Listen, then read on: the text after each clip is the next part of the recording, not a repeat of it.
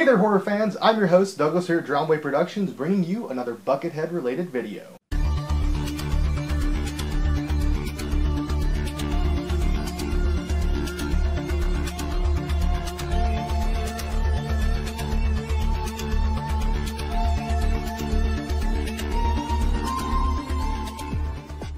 I hope you're all doing well. It's been quite a while since we've done a Buckethead related video, whether it be on masks, merchandise, whatever the case may be.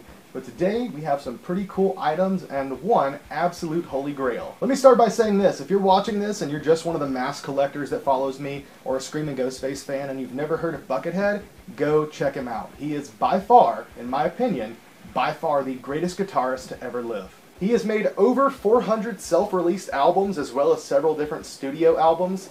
Just really amazing stuff. Some of it's a little bit more just live versions of other songs, and you know, some of it may be stuff that you don't really jam with, but to be fair, if you like music at all, there's probably something out there by Buckethead that you'll enjoy. Because really, he's covered almost every single genre to some extent. In my opinion, variety is the spice of life, and the man with the bucket on his head is cooking with more than 7 herbs and spices. So yeah, yet again, if you have not checked out Buckethead, go give it a watch. If you're a horror fan, a mask collector, or just love good music, he's your guy, and he absolutely is one of us. Buckethead has been a mask collector, and to some degree, even an unboxer and reviewer, longer than any of us have ever been in the hobby. Today we're going to be taking a look at some incredibly awesome pieces, some directly from Buckethead, some just have to do with Bucket. Starting with this tie-dye shirt.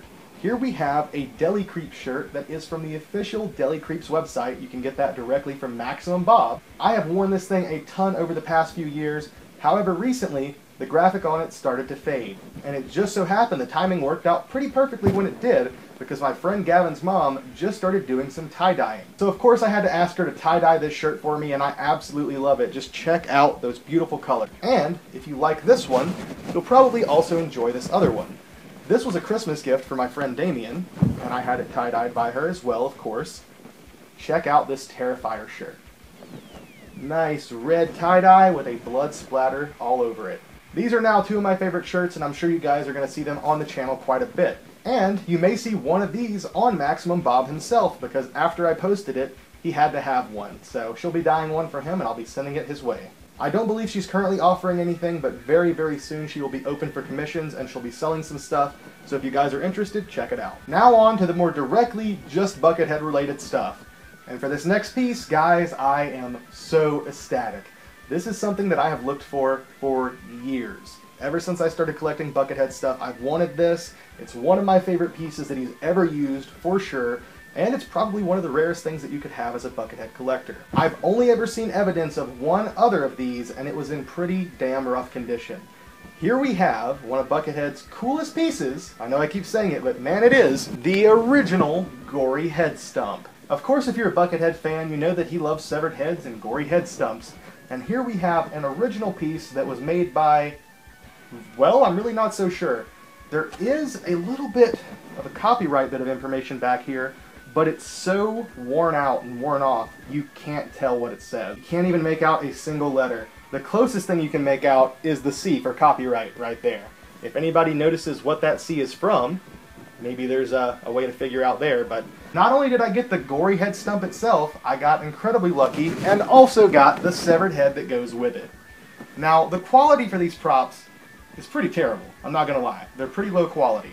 I will say this, these are very old, and the latex is still in amazing shape. There's no rot, no rips, no tears, no signs of damage. Really, both of these look like they've been stored away since they were initially made. As for the head, you can tell it's a little bit small and also a very round shape.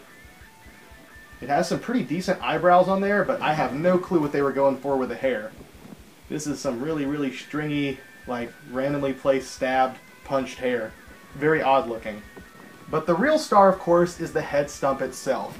I'm sure many of you looking at this can tell exactly how it works. You put it on like a mask.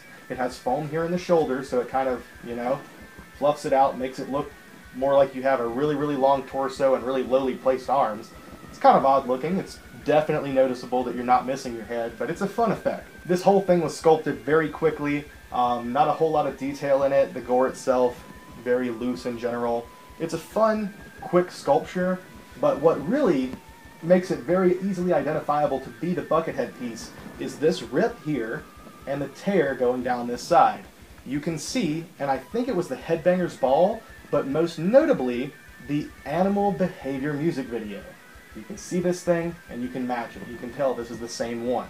It feels amazing to finally have one of my favorite pieces, and what is definitely one of the most elusive Buckethead pieces out there. But for those of you out there watching, you're probably thinking, isn't there already another gory head stump? And there is, but it's not the same one. I'll show you. Back here, I have one that is made by Distortions Unlimited. Distortions is a much higher quality piece. Distortions, of course, makes some of the coolest masks and props in the entire world, or really any other world for that matter, and this is no exception. It is very well cast. It's a nice, thick, sturdy latex. This one also has stood the test of time, and this one has also stood the test of time. No rips, no tears, no rot, nothing. Just a beautiful, gory monstrosity. And as you can see, it does have a tear going down the front here, similar to the other one, but the other one has the one slit over here, and then the tear going down this side. For this one, the tear goes almost straight down the middle, and a smaller wound is on this side instead of the opposing side. So I could always tell for those reasons alone, like these details, that it wasn't quite the same, but the thing that really threw me off was the fact that this had more bones and they jutted out much further, the gore looked different.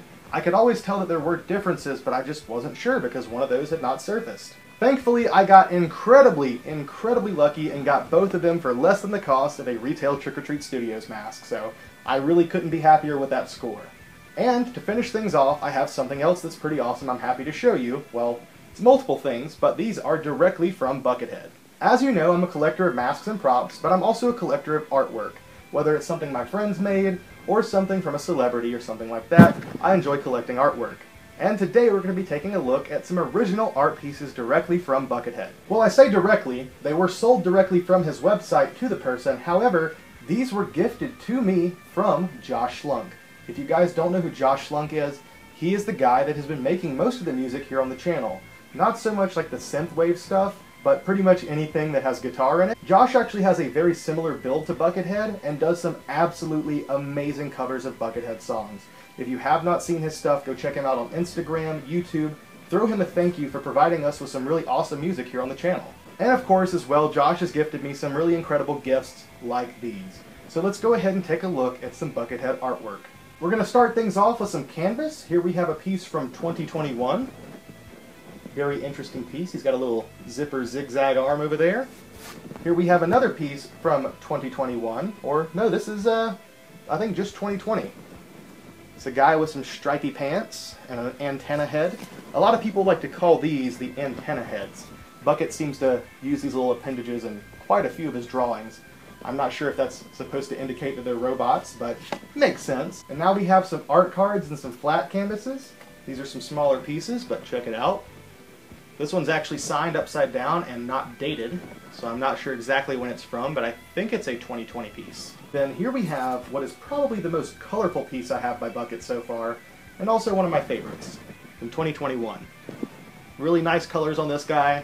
I love the balance. Cool looking character. I'll save this one for last, I think. This one didn't come directly from Josh. This is actually something I traded for, and it's a bit of an older one. This is a 2017 piece. It's either 2017 or 2014. It's a pretty basic, just pen and ink drawing. And then for these two, I don't remember which one Josh gave me, but he gave me one and I already had one. I think he gave me this one, which is from 2020. This gentleman looks to be in quite a bit of pain. Then there's this fellow, which is a lot of fun. I don't remember if this is the one Josh gave me, but I think this is one I already had beforehand. This is from 2020, and it just looks like a clown. I love the sharp teeth on it too. Just a really sick design. And finally, the one that I saved for last. The largest one of them, and also possibly my favorite just because it reminds me of a meme. Here we have another piece from 2020. And yeah, I'm sure most of you probably already can tell what this reminds you of, but this reminds me of the Chad walking meme.